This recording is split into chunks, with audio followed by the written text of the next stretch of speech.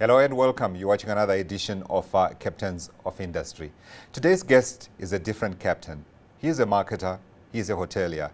In fact, you can't say his name without saying marketing and hotels.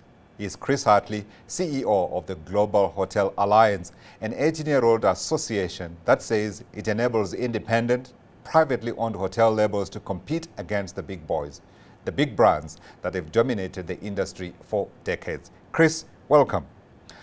I wanted to start Thank you. Thank you. I wanted to start by asking you if COVID has changed the nature of the hotel industry as we know it, and also if Airbnb has had an impact.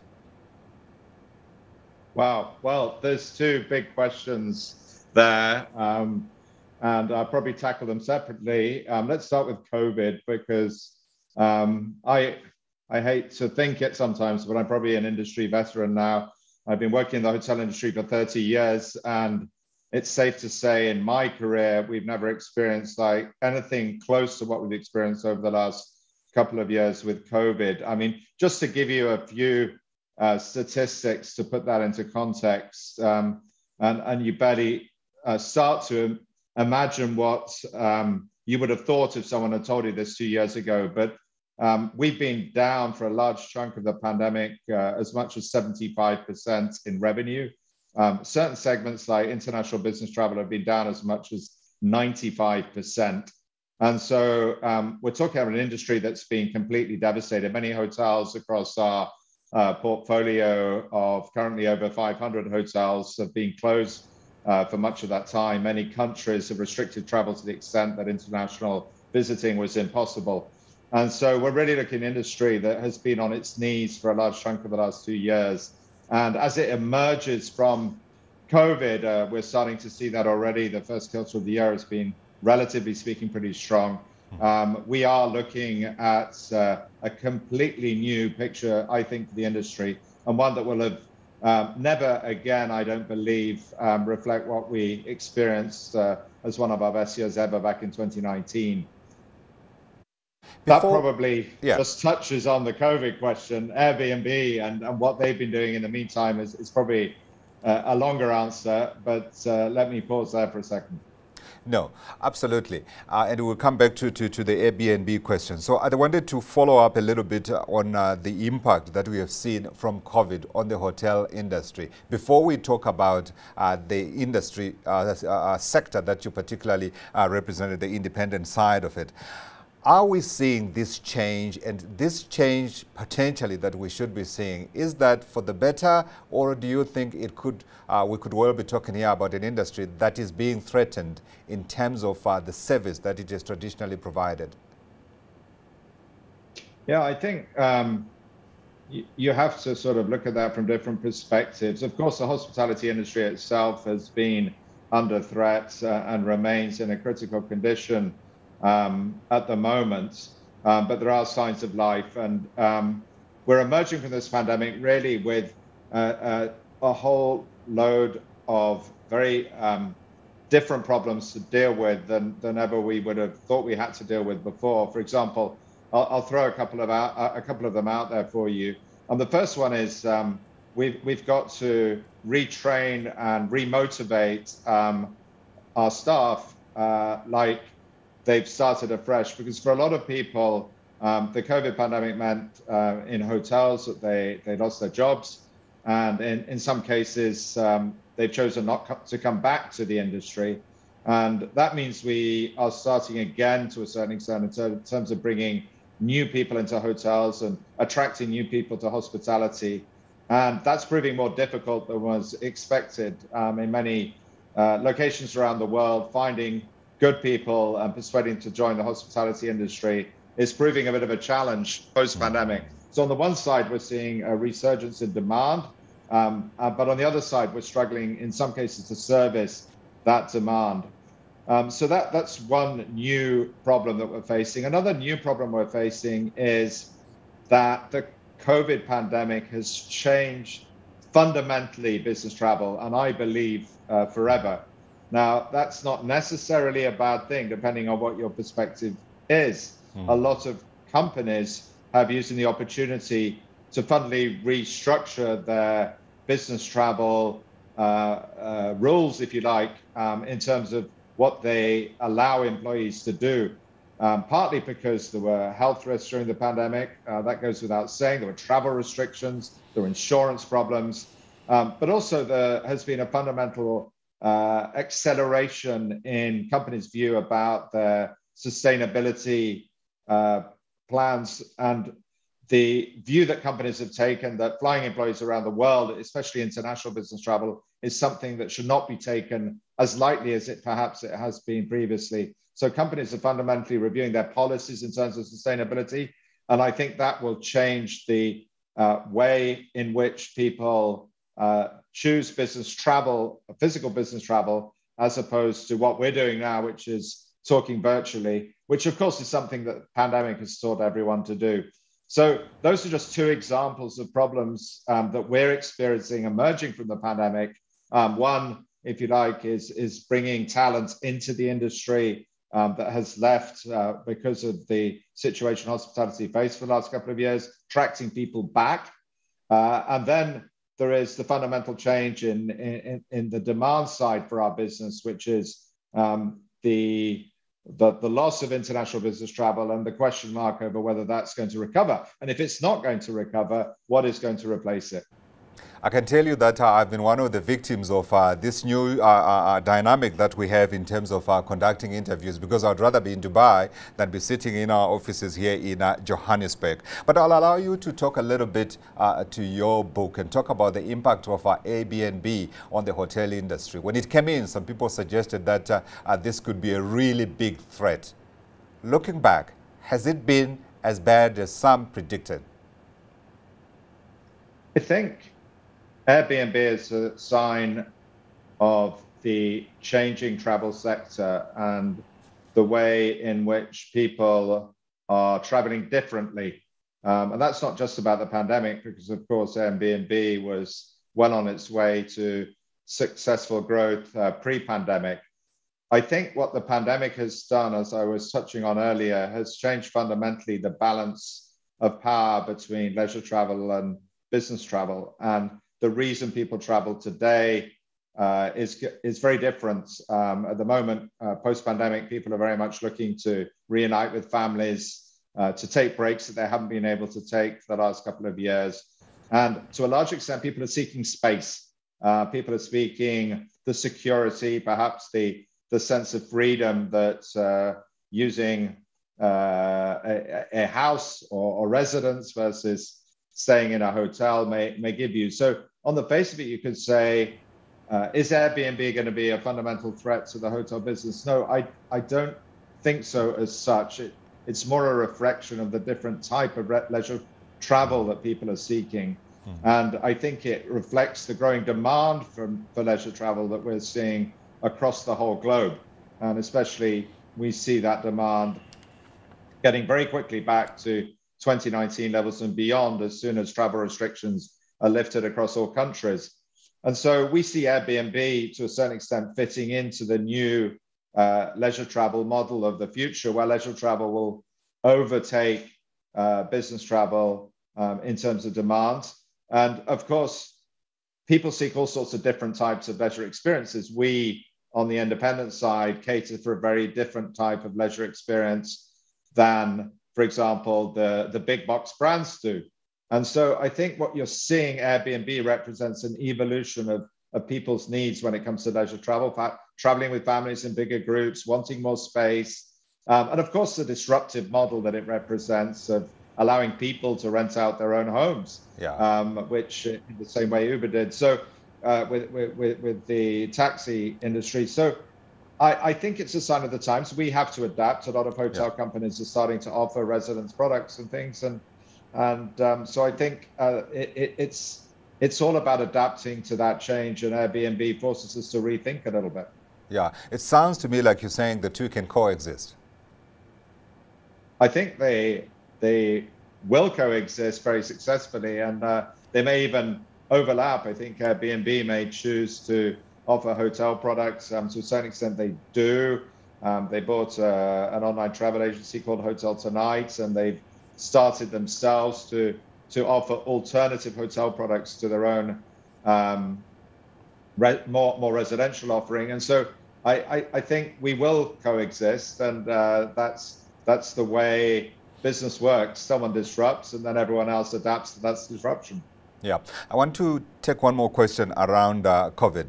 And the issue I wanted to explore is the impact and the relationship between the independents and the big brands. Has that changed because of COVID?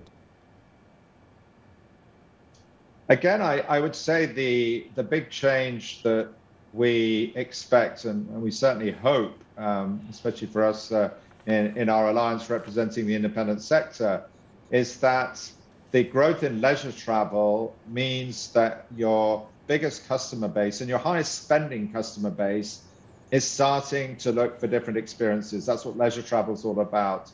If you go back 30 or 40 years, the success of business travel and business travel hotels was that people, when they traveled far away from home on business, and their companies wanted to make sure that they were very secure and were welcomed in an environment where they felt at home. And so the advent of the big brands was all about standardization, security, providing a reliable and safe product for customers as they started to explore the world as business travelers. And that reflected what companies wanted their employees to experience, that feeling of security, safety, and ultimately the ability to negotiate with big brands in terms of pricing, etc. If you look at leisure travel, it's very different. People actually do not want to have a standardized experience as they travel around the world. They want different experiences. And so I think the independent sector represents something that leisure travelers of the future will be looking for. When you travel to India, of course, you could stay in another Marriott. There are plenty of them there, or another Hilton. But I think, and I give the example of our brand in India, Leela represents a very unique local Indian brand, which very much reflects the culture of the country in great resorts and cities around India. And I think if we can help brands like that to reach a leisure customer base and create awareness for those brands, then I think leisure travelers are going to be looking for that sort of experience. And the same's true. We recently signed Sun International in South Africa. They joined the alliance at the beginning of the year. Mm-hmm. And Sun International is another example of a great African brand, fantastic products. Yeah. And of course, there are the Marriotts and everything down in South Africa. But for customers to be able to come to that market as it reopens and choose a local brand, I think is something that, in particular, the leisure market is looking for. Yeah, I wanted to explore that one because I found it curious that you've got Sun International, which is a big hotel brand here in South Africa, joining your association, which, as you say yourselves, you are independent, privately owned hotel brands that compete against the largest hotel brands in the world. That's right. Well, I think everything's relative. And yes, Sun International is a big brand in South Africa. We have a number of big brands who are of similar size in their own markets. I think it's all about competition. You know, within South Africa, in that domestic market, of course, Sun International has a stellar reputation and is probably the brand or one of the brands that most locals would recognize when it comes to upscale and luxury hotels in South Africa. But South Africa is also a market that receives millions, or at least pre-COVID, millions of international tourists every year. And to penetrate that international market for a relatively small brand on the scale of a Marriott or a Hilton globally is extremely expensive to do on your own. And so by being part of an alliance network, and I would compare what we're doing with Global Hotel Alliance at this point to, for example, what Star Alliance did in the pioneer days of airline alliances. South African Airways being part of Star Alliance gives you the reach and the network to be able to put your brand in front of more customers globally, which is so important in terms of maintaining or gaining market share of international customers who are often the premium segment of customer that brands are really keen to reach. in order to drive their own profitability and not just rely on domestic business and domestic awareness. Yeah, and now that we're talking about Sun International, I wanted to take the opportunity to talk about the outlook for Southern Africa. You're sitting in Dubai, and we know that pre-COVID, Emirates, of course, was the big boy in terms of connecting those two hubs. I wanted to know the outlook from your perspective, from your customers, from the numbers that you look at, how Southern Africa stacks up when you compare against other parts of the world, and in terms of growing your own membership within our region. Yeah, well, part of what we want to achieve is a global presence. Of course, Africa is a very diverse market, both in terms of business travel and leisure travel. And if you look at the different markets in Africa, they've also got very different feeds. And so part of what we're trying to achieve with the Alliance is on the one side, offer choice to our customers. So today we have in the Alliance 56 hotels in Africa, the African continent. Those hotels are represented by 10 different brands. We mentioned Sun International. We've got brands like Anantara, Avani. We have Kempinski. We have, what other brands can I think of? JA Resorts, for example, in the Seychelles. And Elawana, of course, which is a significant safari brand that is also owned by the Minor Group.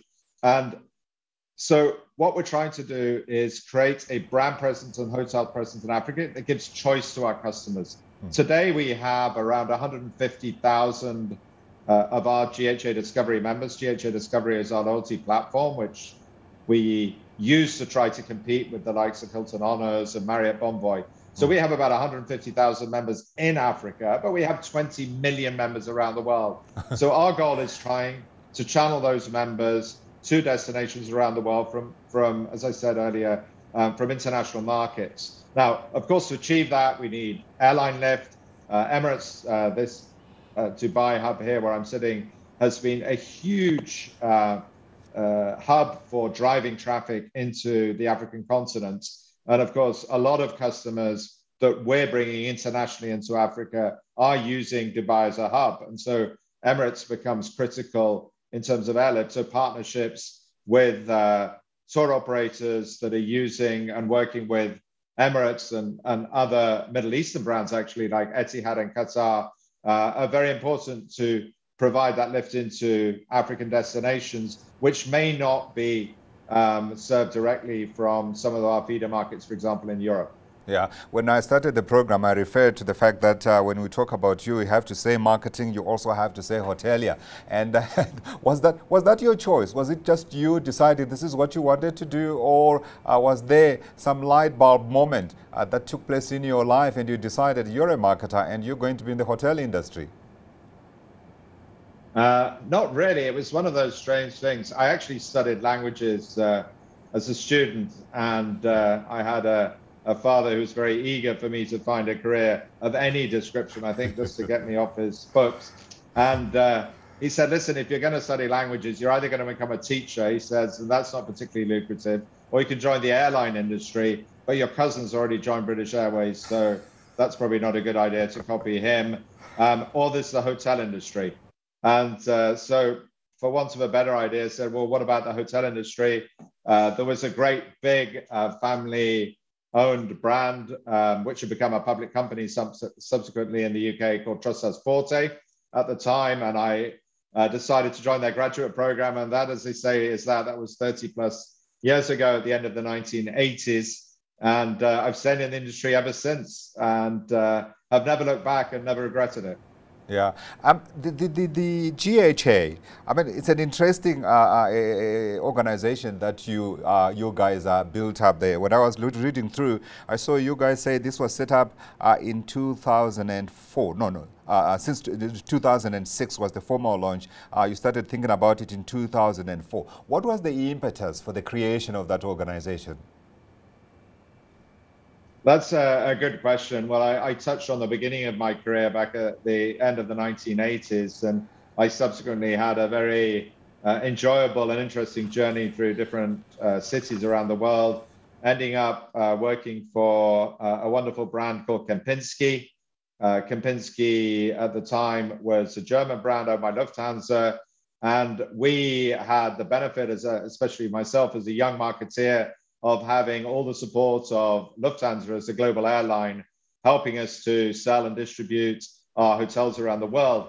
They sold Kempinski at the time that many of the airlines were selling hotel assets that they built up over the years. Pan Am owned Intercontinental, Air France owned Meridian, for example. So there we were, Kempinski as a relatively small brand, sold off by our giant airline owner. And we really wondered what to do next. And I was one of the pioneers behind getting a few like-minded independent hotel groups together and saying, why don't we create something like Star Alliance? Lufthansa had at that time gone off and created Star Alliance with several other airlines. And this was very much a model that we aspired to. We felt the independent sector needed some sort of collaborative platform in order to be able to survive in a world where the big brands were already getting bigger. And so that's how the concept, if you like, of the Alliance was born back in originally 2004, and then we became a fully fledged company in 2006. Yeah, we have to talk, of course, about the outlook of your association. I see here you talk about adding another 360 hotels in 2020. No, this is NH, right? This is NH, sorry. That's right. NH Hotel Group will add a further 360 hotels when it joins the Alliance in 2022. How many are you expecting in 2022? And perhaps let's talk about the outlook just in terms of growing your own association into the future. Yes, well, we're optimistic. The last 2 years have been very turbulent. I talked about the trauma of COVID and the pandemic for the hospitality industry. Revenues down 75%. You couldn't have made that up 2 years ago. But here we are now looking at a strong recovery. Q1 is ending with probably our best Q1 of recent history, even arguably in terms of the sort of rates and demand we're generating at the moment, better than we were back in 2019. Not on a broadly based level. I think we need more markets to open up. But we do anticipate by the end of this year that on a broad base, we will be back to about 80 to 90% of 2019 revenues. We gained some brands. I talked about Sun International. We lost some brands over the last 2 years who decided to do other things. But the biggest coup for us was the signature of NH Hotels, a Spanish group. They are represented really on a global basis, but their strength is really in Europe, in Spain, their home market, Germany, Italy, Benelux, and a very strong presence in South America, where until now we haven't had many hotels. So 360 plus hotels will be joining the Alliance on the 1st of June, which is very exciting. And we have several other brands that we're talking to at the moment, and we're hoping that we'll continue to grow over the next couple of years. And our aim really is to get to around 1,000 hotels, possibly up to 50 brands by 2025 or so. Yeah, I'm hoping that in those new members that you are adding, there will be many more that will be coming from the African continent, that you can expand the number of countries that you have visited on the African continent, in addition to those very luxurious places that you have been to. Before you go, I wanted to touch again a little bit on the leisure and business travel, and you have referred to it throughout our conversation, but I wanted to focus on the outlook for that. Are we likely to see both growing at the same pace, or is one set to outgrow the other? My guess would be leisure getting bigger than business, given the consciousness of companies around carbon emissions, reducing costs, etc. That's what we expect. I joke sometimes that business travel on an airplane will be leisure travelers.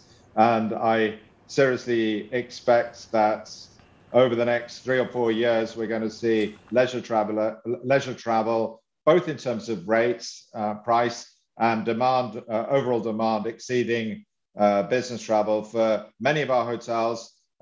Even on a global basis, in many urban locations, we expect, in many cases, leisure travel to exceed business. So that's something we have to adapt to, and we have to retarget our marketing efforts accordingly and become more of a leisure-focused organization. Our rewards program, our rewards currency that we created called Discovery Dollars is all about encouraging people to try more of our brands, try more of our hotels. And it's very much focused on a repeat leisure traveler. So what we want people to do is come and try some of our brands, feel what it's like to experience an independent minded organization like ours, and then repeat by encouraging them to stay loyal to the sort of brands we represent, with a strong loyalty platform and also a reach across different parts of the world, where we need to build relationships with the travel sector, with the travel industry,